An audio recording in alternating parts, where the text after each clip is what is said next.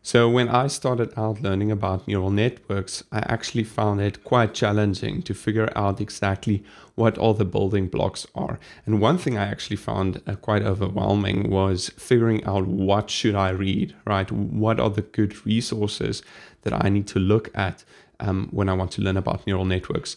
Now, there are many excellent resources online, but what I want to briefly basically tell you about in this video is what did I read, what were some of the resources that I found most useful.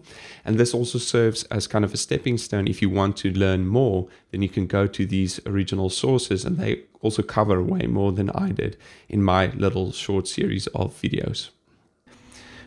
So the first thing on this list isn't actually something that I read. It's something I wrote afterwards. I wrote it, I think, in 2015, but then I've updated it since. And this is just my little note on backpropagation for myself. I call it yet another introduction to backpropagation.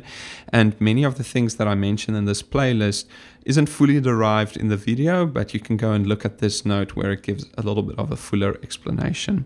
So when I started out reading neural networks, I really found this LDL tutorial very, very useful. And I think it was written by Andrew Ng. Initially, it focused on unsupervised learning, but it also covers other forms of learning, including supervised learning. And so I found this really helpful.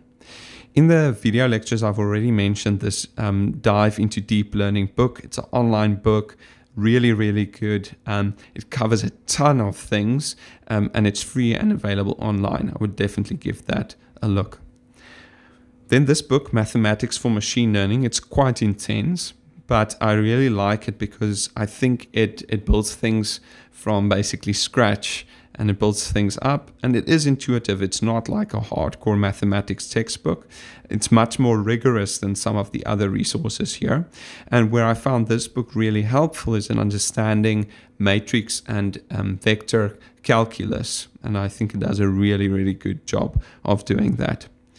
This course, CS321N at Stanford, is a course on computer vision, but I think their note on gradient descent is also really good, and the graph formulation of neural networks, I really got to understand it by reading this note.